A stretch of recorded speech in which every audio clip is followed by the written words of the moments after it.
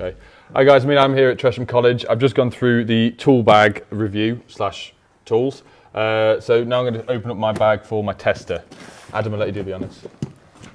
See how difficult it is. Oh no, that's the easy one. So it's the same to-go bag for the Vera stuff. I've just got this because we had the old clunky metal toolbox bag, which was crammed everything in. Everything was just messy and tidy. So I wanted to sort of put my own testing equipment together. So we've got my old Megger, which is the MFT 1502/2. I gave it a wet wipe, so all of you lot know it's nice and clean. Then you got your bag with a few. So you got your socket tester. It's basic test equipment, really. You know, your crocodile clips, your leads, and then I also bought a while ago, which was the Q-Tech testing lead. So, you know, if you're R1, R2 testing, you just crimp them onto the different leads. So they are extremely handy, to be fair, because before I had I stripped one of these off and had one that you just wire straight into your earth bar and then crocodile clip onto your live. So they're quite handy. Put that out of the way. On here we've got two uni lights that I sort of use for fuse boards. So they've both got magnetic bottoms to them. So we just sort of clip them on the lid, stick them on the side, bit of light, especially when you're turning power off and you're testing. And then you've got the beast. Go on. Oh. There we go. So that's mainly just for floodlights, obviously for working in a big room, doing spotlights especially. That comes in very handy.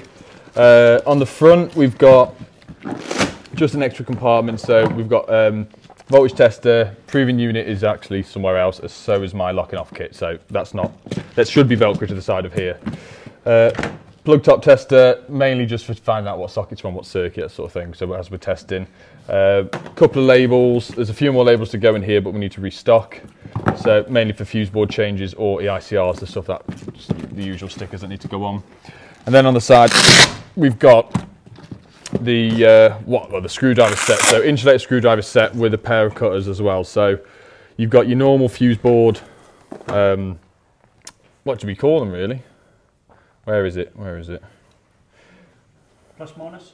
No, the breaker one. You know, where the heck is it?